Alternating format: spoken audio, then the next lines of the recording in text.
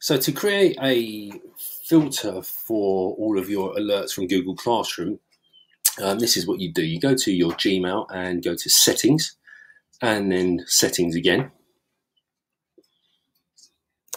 Just take a moment. And then we come here to Filters. And you may already have some filters in place, but you can just create a new filter here.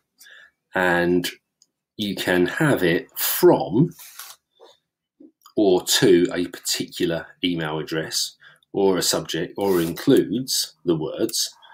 So you could, for example, put in there, if the email includes @classroom.google.com, which is the email that sends all of the alerts through to you, then you could create a filter for that. You might want it to skip the inbox, and you might want to apply a label to that. So I'm going to choose a new label called Google Classroom.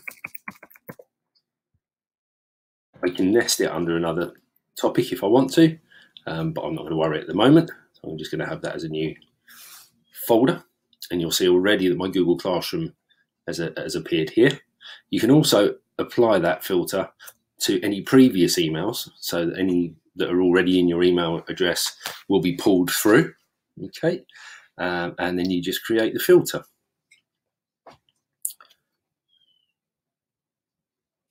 And here we can see, if I go back to my inbox, the 17 emails that all were classroom related have all pulled through into my Google Classroom, and they're not in my inbox. So it's an easy way of skipping your inbox and stopping it from getting clogged up, but then knowing where to go, and you can just go in there and check on a daily basis to see whether there's any particular comments that you need to respond to. Okay, hope that helps.